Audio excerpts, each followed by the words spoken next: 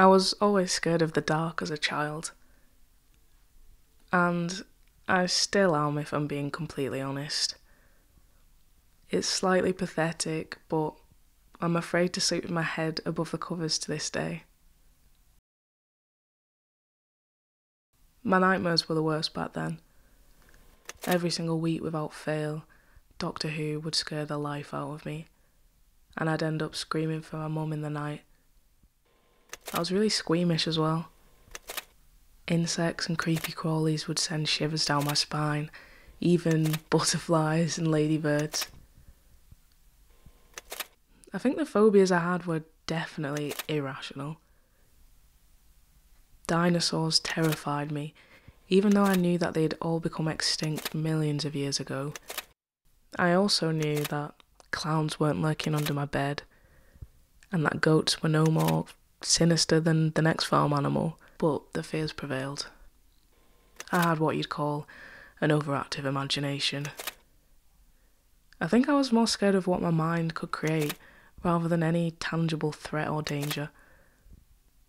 I remember when I was around the age of 10 and the bathroom mirror fell on my back and sliced it open.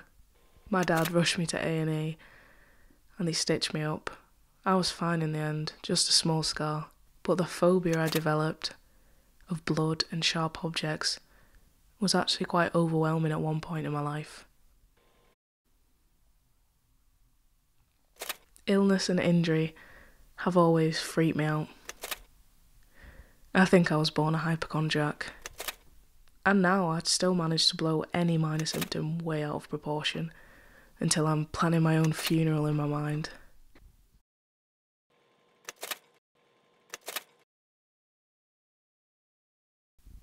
Sometimes I wonder whether I'm so scared of sudden sickness because the thought of death is so bleak.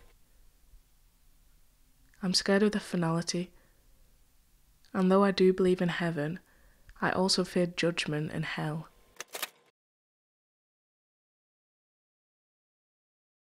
To die unfulfilled would be awful. I don't want to waste my life by procrastinating, waiting for opportunity to come to me, and being scared to pursue my passions.